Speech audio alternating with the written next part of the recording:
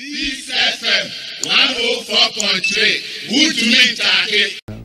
Ora Spiogabra, so you know. Dr. Eccles Spiogabra. Yes, who you know. Oh, Ade. I was your child. Hey, Doc. Assuming Ganjiro say, can so no support to John Dramani Mahama. Men can say or no Dr. Eccles Spiogabra. Yes. Or support to JDM.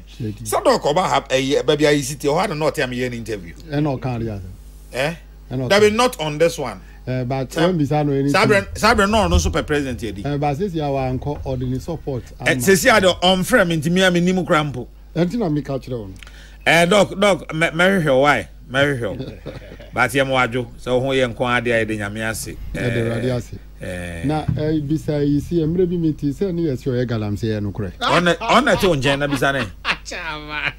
We are charming to me because you see me to say, Tristia Pum Hobe, Bina Ushe Mupa and Ukraine. Oh, they may hope they mean Trow crowd now. My son, your Juma, the Okoye Jumao. So we are coming to specifics. Me body and Ukraine and Yanukra. Where is you? Sakrawa Junio, Namusa Ganansu. Nana, Chairman.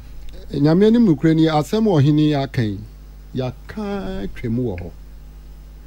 Na wakan intino. Ye beka chro hini se yedanasi. Nanso, Nanado aban ya esa aban bia. Tese obi a okonsi ogu abobaso onya ho impact yenim se Galamsey na ye no your mind a agenda of the New Patriotic Party NPP Flagstaff House headed by our president Oyawe. That is the bottom line. The fight, say be successful. Ejna Flagstaff House. And me. But a Jubilee House. Jubilee House. Yeah. Whatever the case. Thank you for the correction. Ejna Jubilee House. Ye per se a president. Nanado Danko Akufo-Addo. Will show leadership when it comes to the fight. Sa fight way. Soja for ehwiri wo nkwa wom na president ye nyina ye tawachi wo de ye mfa ne se NDC abreso ye ntimi amfa iti Galamsey nanso na ye nsuo ansei ti se de 2017 Nanado be fa akonya ye nsuo asei na de simi eye mi ya mitimi hu se Nanado ni na ban omu ba so omu be wiaye no omu eku no omu say your mind. Tamwa journalist na mu kamuni na mu nsuo so science yo fin e de kire ye wo TV so no. Nanado ni na ban amfe nidie amaganafo. Emma within the same period 2018 coming 2019 2020 they issue license forestry commission e wo ho no panyin oda no enye Nanado ne fa no na se sa nipa natural letter am obi authority to go into forest to do prospecting wo mu kwa anya no mpo no mu ye directly no mu tu asase say ye nua near the reporter brel president na 2 years na mu anya ho hwe ehu ahinti na minister na odi adwuma hye ne nsa no o ka no kurenti na wo se wo yi na di we yi Professor Frimpong Boati edi wusu a report no so a wa anya ho hwe enti the fight ejina metime bisa obi ansa na wakọ wanim kakra bisa me Professor Frimpong Boati say osumye in the first term of President Akufo-Addo nyesa. Yes, good. First term of President Akufo-Addo na end the time being 7th January 2021. Yes. And no Professor Boateng say or submit a report no 2021. Yes, sir. Okay. Technically, in 2021, how many months, days, weeks, and now Professor Frimpong Boateng or answer with free office? President has opportunity to reshuffle after 7th January, it doesn't mean say all ministers or Mojuma Berry until you are reshuffle.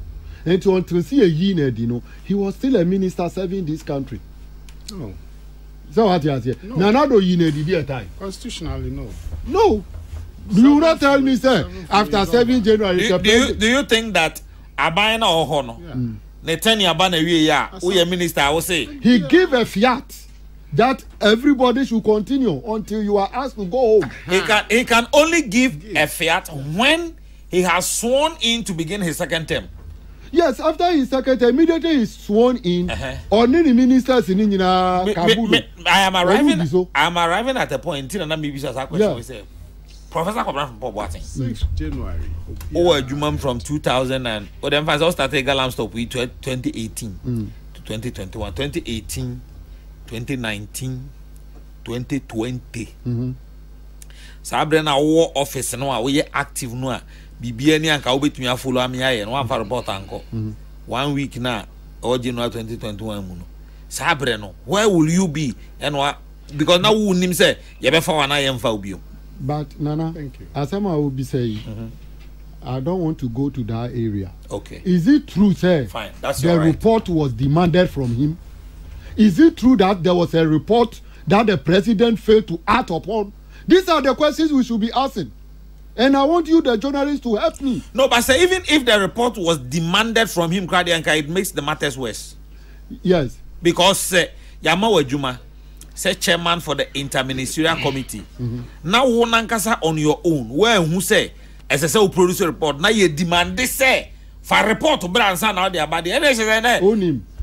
I've listened to Prof. Okay. Videos bebre wa mumudia ye news ah enyamu na mukotwa ye. Interministerial committee no responsibility. They have videos, distractions, kosu nyina. Ne nyina no put you together, notwithstanding. Nana, we are Ghanaian. So we hear any report concerning Galamsey. Now it wet the breath of the president. Now we're at upon it. Then the president is not up to the task. Any individual, me the reporter come president. Say evidence woman president at here. Let the president say Jumano yediamano no wada. Because unim before even Professor Frimpong Boatin Bekono. Your subordinate giving you a report. Say one request, see crap on what the aba. Now woman who do. You have to act upon the report. Enti nana me catch now pain say. Nana Dodanko Akufo-Addo is an architect when it comes to Galamsey. Because unim adenti nana Dodanko Akufo-Addo. Eti mi ma emebunu cause sisa gold catchers. Of course, it's our goal catchers. Eddie Bo Mayimu, or the Bayer Day. Enya Galamsey no Mudi Babaye. Sa gold catchers no Kurado, some if you now, ye identify gold, you know. Nana do kotobaye, or Mayimu Sikano di kotobaye. So the Babaye youth in mining. Youth in mining, you know. Is a bed or the Gua Kwemuma or Mudiba preserve your water bodies. Nanado and his government. One more say or mayins you. Now, one more here. A chilima nana minu mbienu ye mama no one hwe yi adache wo mu mbo na do din papa because yan for mine man is on best say o mine say hwe ye papa oda special prosecutor Kisia Jaben. Yes, Matisse say wa frɛ Mr. Prof na Prof so agya to mu so obeko ye besre no se na ka be ya like engagement no onya no public na ye nyina ye ntie bi na ye nyina ye ntie nsɛm a Professor Frimpong Boatin beka sa ba wo mu a ye nim se ye ntro so a ye nim so kata bibi so a ye behu na se okokika nsɛm kyerɛ no na ɔno nso suro se obepa aban no huntuma no omu ye ni kataso mamwaso a ye nim se 48 licenses ye de ewura ye forest him which is not supposed to be so. Nana sa we are aware se time ye si me ye nko no omu afa ekira ma license e man kofo ewura ye forest him o menya aware kra me nim se na akonta mining 8 gold Akontaman. Is okay, Akontaman. Call him way. Is that okay? Nana do akasa be defendi. Galamsey. Hey, President, ya kana unim kura kache say we there. We be investigation. Now we defend it. We party regional chairman. Oye Galamsey. Eda no miti asem bi na se sa na tie dia nana nsem pi wo ma yimu. Dentura ohini na o kasa no. Minim so nim die ntia mahama wu ye. Emre du so obekasa. Because sa Captain Mahama ni moja no. Ebekasa any day. Bismark. Until he get justice. Bismark. Sa ho kakra tie. Ona etonti me pese ho ndie o de enkan asem ni enyi. Enti minyi e ho ni free ho. Anya necessarily say wu. Ba minimum say de try no onimu e kwaya Mahama fa so wu. And pese me say. Boy see one assassin. No, menye se bi ase na o kan no bad. On say enua no ofiri mu o yere o ma o abusua ene ade. O de ma let's yo enja ho no. Why? Me da say. Enja ho no. Enti no nana. Mesre. Nyame bi ti say Galamsey fight no. Udi physical kwa ube faili. Enti mi kai say this country was procuring drones. Enya sa enkwala drones enami from emu. Sophisticated drone na ebeti mi akọ identify these sites, collect proper real-time information. Abayi by or to twene. Some said they don't have the will to fight the Galamsey. Why na got drones no? You said why na got drones no? It was arrangement under the NDC to get it purchased so that control center Accra, Kumasi, everywhere. Ubetimi aseni drone 18 hours in the air. Surveillance system, real-time information. Appropriate people will get the information. Then whoever is going to arrest have a specific point to go. More but more to when you know Gusan say Munim say Abayin Presidenti. This FM 104.3 Good to meet